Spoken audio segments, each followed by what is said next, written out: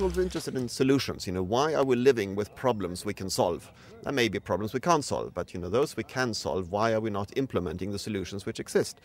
And so we honored these solutions through this award, and in the course of these years I then realized that it somehow wasn't enough. Some of our award recipients got so famous through this award they became ministers in their countries, but they still felt very frustrated. And so I said, what is the main problem today? Well, it seems to be a sort of blockage because politicians are too timid to implement what is realistic. They will only care about the short term. This has been sort of integrated in the structures of decision making, and the long term is lost. And I realized that our ancestors often had institutions integrating the long term. They called them in pre-colonial India, for example, they called them councils of seers into the future. In Africa, in North America, they had other such structures.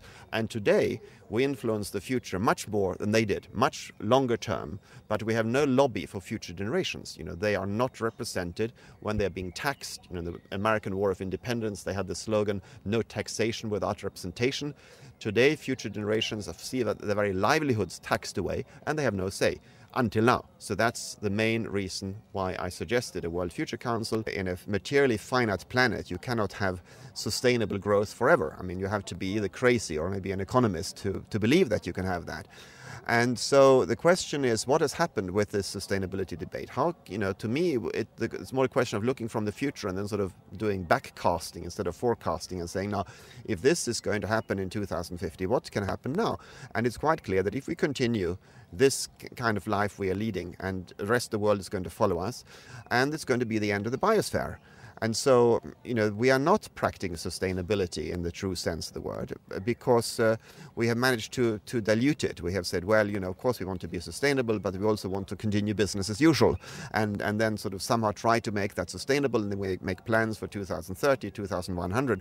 What has happened now over the last couple of years or even months is that the future has caught up with us. The climate chaos is such an overriding issue. It's not an environmental issue. I mean, climate chaos will make it impossible to reduce hunger, to reduce poverty. As we know, water shortages already, a drought emergency in northern and central Italy.